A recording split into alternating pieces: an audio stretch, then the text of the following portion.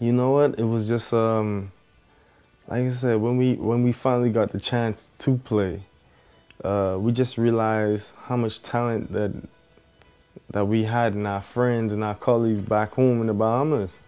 Um, like for instance, it's crazy that we're talking about this, but one of my schoolmates who's downstairs right now working at this hotel, you know, me and my twin brother, he was the anchor leg on our 4x1 team in elementary, and we always said that, man, this guy could have been probably one of the best running backs in the state if he would have just had the opportunity.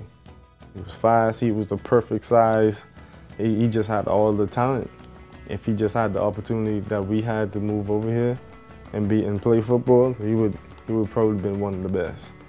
So, I mean, so just from talking like that and knowing that we had talent here, you know, that was just always our dream and goal.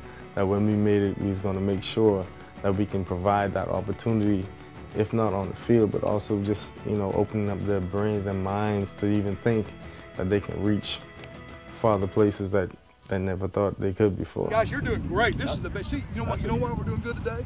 We're communicating. Yeah, we're communicating. Yeah.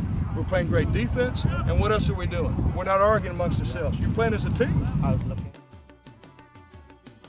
When I first attended the camp, it was kind of surprising me that the Bahamas actually had a pro football player when it came to find out. But I really appreciated that he came down to get the guys exposed and show them a new sport, because you know we don't have football down here. We're just starting a new program, so it really is something new.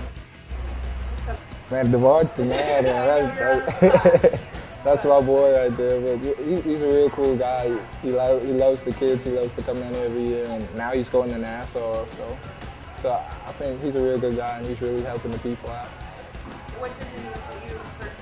How has he helped you? He's a real close friend. He's really looked out of me with school situations, sending me cleats and stuff. So he's been looking after me. Cam told me to have faith and have hope that you can do anything you want to do.